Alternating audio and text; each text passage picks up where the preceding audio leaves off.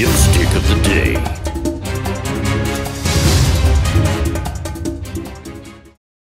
I have to pee.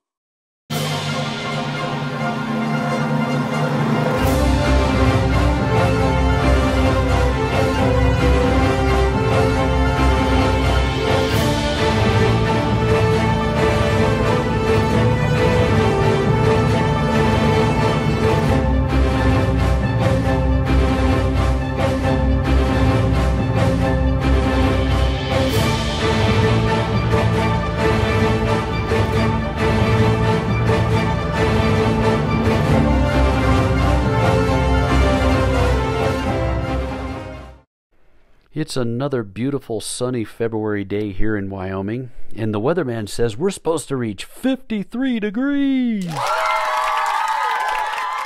But even though the weather's nice, there's always someone lurking around the corner that wants to ruin it for everyone. So, here we are, traveling north on Powder House Road. Soon we'll cross over an intersection where Story Boulevard intersects with Powder House Road. As is often the case at this particular intersection, people love to turn in front of you for some unknown reason. Therefore, I'm conditioned to be prepared for that, and I'm glad I was today. I'm not sure what this person's hurry was, but maybe they had to pee? Nonetheless, we came out okay. So, the spoiler alert, yeah, we came out okay, 'cause I was prepared. But as you're going to see, had I not been prepared, there's a good chance we could have had an accident. So stay tuned and see it for yourself.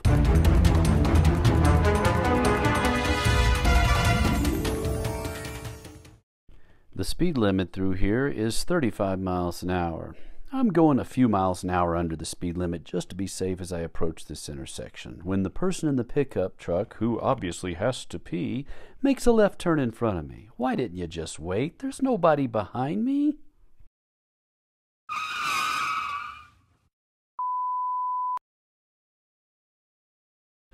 But why let a dipstick that has to pee spoil such a beautiful day?